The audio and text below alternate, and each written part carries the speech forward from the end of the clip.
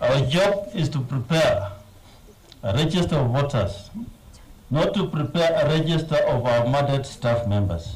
I shall endeavor to uphold your example as I fit in your shoes. Chebukati stated that this wasn't the first time IEBC officials were targeted during election season. 5 years ago, we lost our ICT manager, Chris Musando. A week ago, we have lost our returning officer, Daniel Mushoka. Their only crime is that they serve this nation diligently and honestly from their workstations at the IEBC.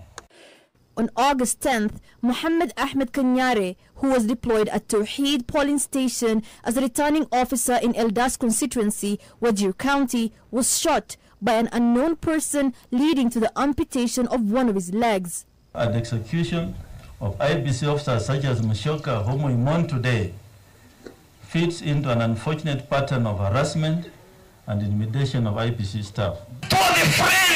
Thursday, some IEBC officials staged demos in Nairobi, protesting the killing and forced disappearances of some of their colleagues.